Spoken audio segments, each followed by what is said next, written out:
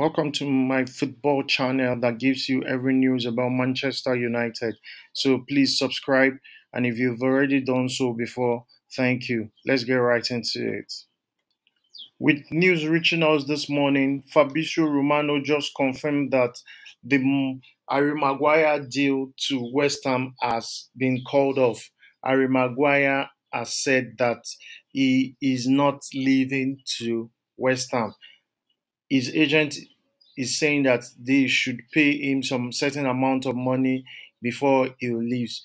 Let's see how the deal is going to go. And you know, the deal about Harry Maguire is also linked with that of Benjamin Pavard. We are waiting for him to leave so that Erik can go in for Benjamin Pavard. So Harry Maguire said he's going to sit and fight for his place. This, I know, will not augur well with our United fans who are so desperate to see him leave. So please comment down below. Let's know your take on this. This is kind of a sad news for United fans. So please like, share, subscribe, and don't forget to hit the bell notification button. Thank you.